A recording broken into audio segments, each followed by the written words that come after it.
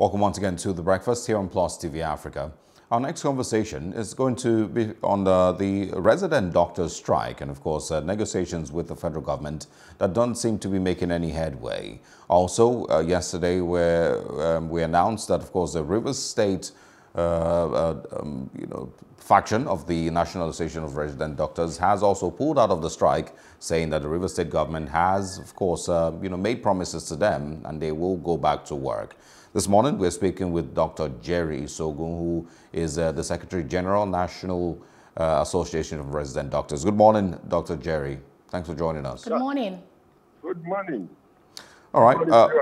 Latest stories say that the negotiations are still ongoing. Yesterday, of course, came to another deadlock. There was no agreement. Can you give us, updates on what exactly played out yesterday and where we are currently with the strike? Yeah, thank you very much. Yesterday, the negotiation ended. Obviously, the Honorable Speaker, Honorable Tanko Sununu, who is the chairman, as Committee on Health, and his committee members try to wade into the issues. But most of the issues were still met with bottlenecks by different government agencies, those in charge of regularizing employment and payment of our members are still standing.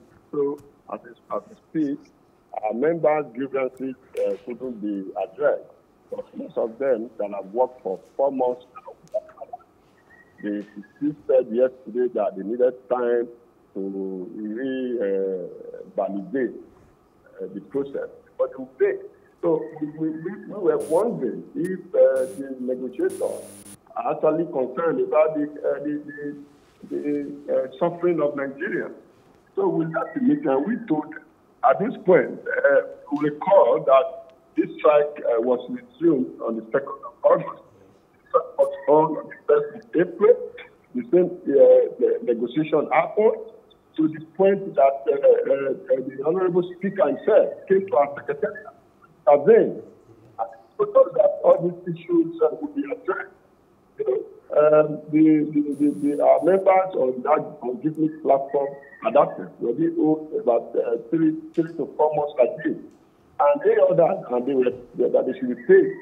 When that payment was made, we told them the only thing to be done to prevent reaccumulation of this unpaid salary is migrate them to IT platform. Since then, nothing was done. So it takes this strike for them to now come to be paid after another 4 months of accumulation of salary. People working without salary. It takes another strike. Having met with them severally on these issues, those that are supposed to sleep, they refuse to do this work. So now, they are saying they need to reevaluate, that you go back to work. If you go back to work, who is going back to the work?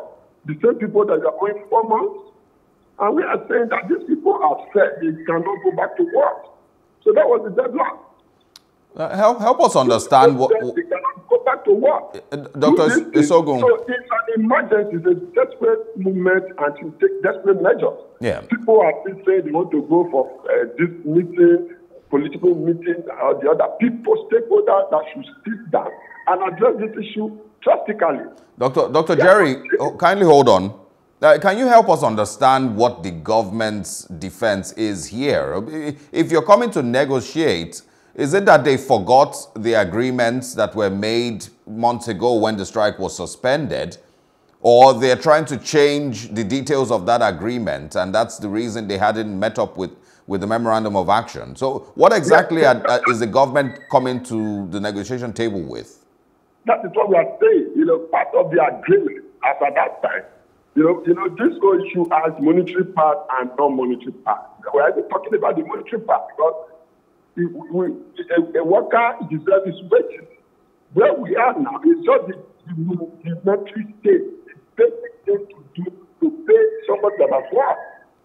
Part of that agreement was that these people that you have employed and they have worked for you, you said they are on the platform that is not regular, which the government is no longer using. Migrate them from that platform. Usually when you employ and people are on that platform, you migrate them from that platform to the regular platform where you pay salary regularly, automatically. You don't need to pay manually. You understand what I'm saying?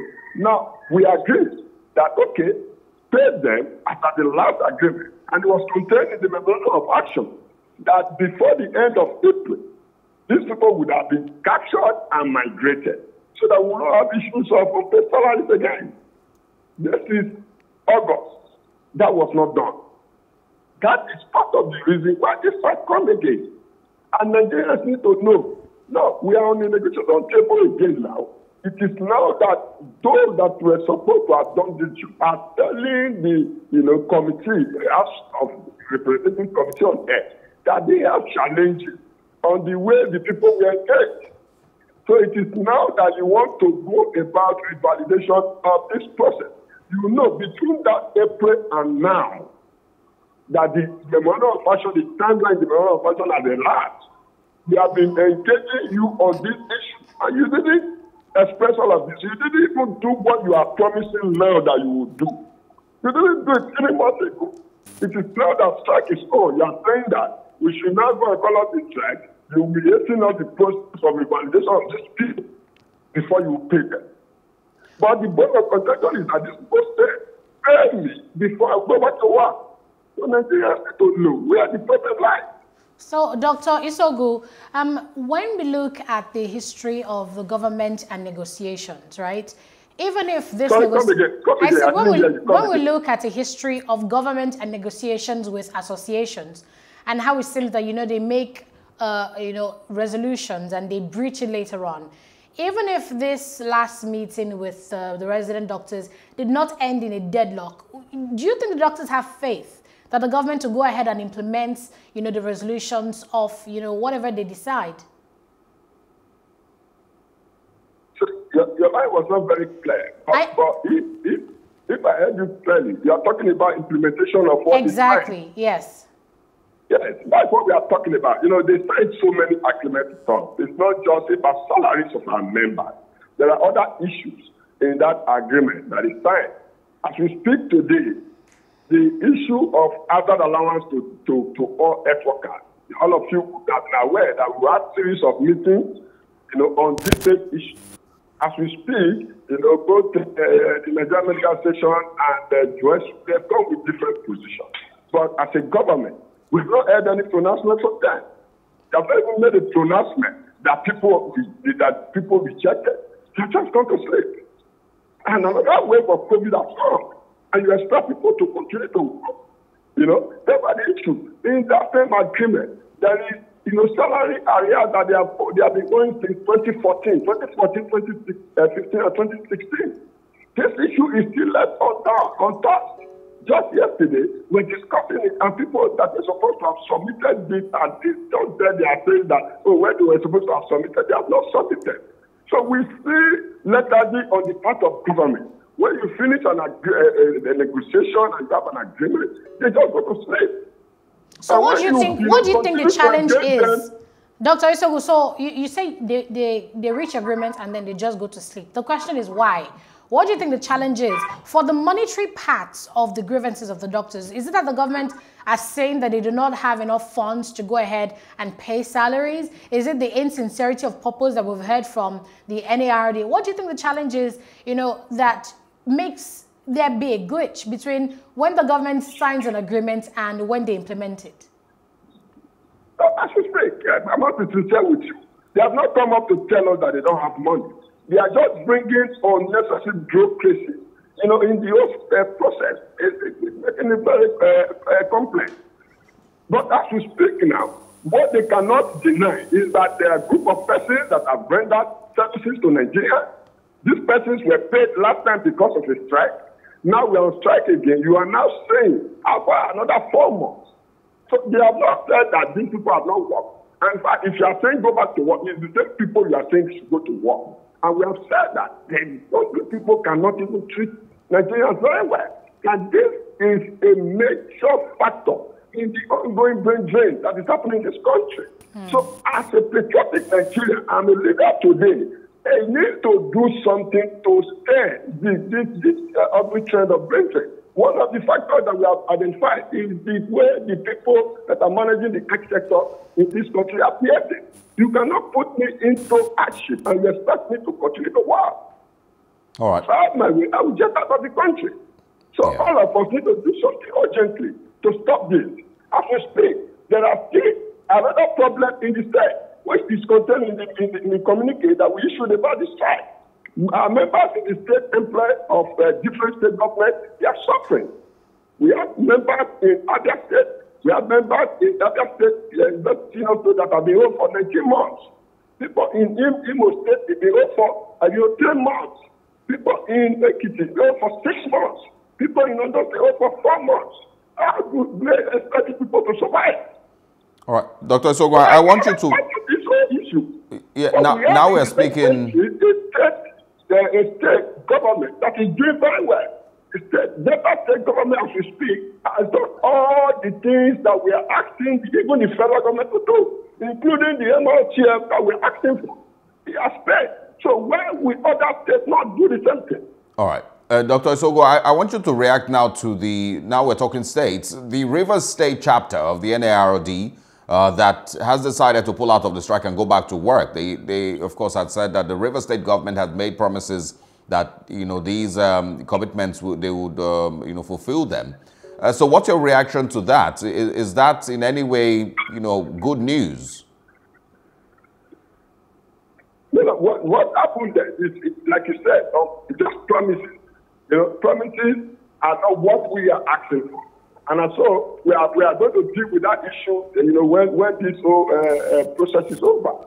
Because all we want is for our members to be treated, properly, the way they should. So if they give promises, they should go ahead and fulfill those promises. Okay, but it's not in any way taking off steam from the purpose of the strike, now that you're having a chapter deciding to pull out. No, we are united. We are united. It's an in-house state, the internal mechanism of the association where it is going to deal with that. But like I said, if what they have done now is seen as a good, it should be reciprocated by the government. Yeah. Okay. Now, one of the concerns, and we have to bring this up, the concerns of the patients and those who are going to be at the receiving end. I understand that doctors have been on the receiving end for many months, working without pay. But I want, a message from the NARD concerning patients who have to go to hospitals and don't have enough qualified medical professionals, medical personnel to attend to them now that the resident doctors are on strike. For our patients, we are very concerned about them. And that is why the strike commences. We have been out here, available for negotiation. We want everybody to come together and ask the people, the players in the health sector to do the needful. We cannot go for a negotiation and we come out of there and yet the government is still exposing their insincerity. If their sincerity, think call for an emergency. Everybody should sit down, address this issue. There should be people, the government of this country should give instructions to agencies of government that they employ to do the needful for the sake of the Nigerian citizens. They should do what they should do. They should face the people that are causing this strike to do what they should do. Right. And including you in the journalist, I think you should be calling these people to order because you agree with me that you will not continue to work. If you are not paid for 2 months, not to talk of 3, 4, 5, 6 months, you will not work. You will close down your studio. Okay. Can you confirm for us when the next meeting is meant to hold and, what we should be expecting from that meeting? We're going for a meeting today at the Ministry of Health. That was what was stated yesterday. So we are going there because we are out to get resolution. We are determined to resolve this issue as quickly as possible for the sake of our patients. So we are available. And, finally, you're saying that the NARD is not calling off the strike if the government does not fulfill the promises made in the memorandum of action, and no longer promises. There has to be actual action. It's simple. The people are upset. Pay us for what we have worked for for the work we have done before we'll be able to go back to work. The people are hungry. The people cannot even work again. Look at it from that perspective. The hungry person is an angry person.